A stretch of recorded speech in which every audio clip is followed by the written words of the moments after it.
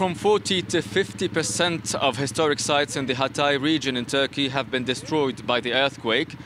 These are estimations made by UNESCO, but the actual losses in terms of heritage could be even bigger, according to a UNESCO source that spoke to our team on condition of anonymity. Now, you know that the Hatay region in Turkey is home to a large number of historic monuments, some dating back to ancient times, others to early Christianity or to the Islamic era.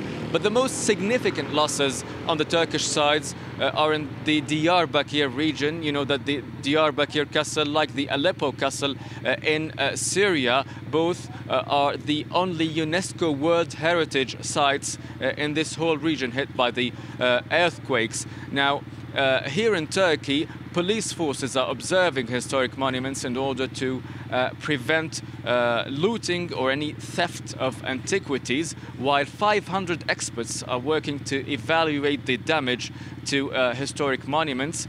This evaluation process is going on in collaboration with UNESCO. It is supposed to take place for 1 month, after which the restoration works are supposed to begin.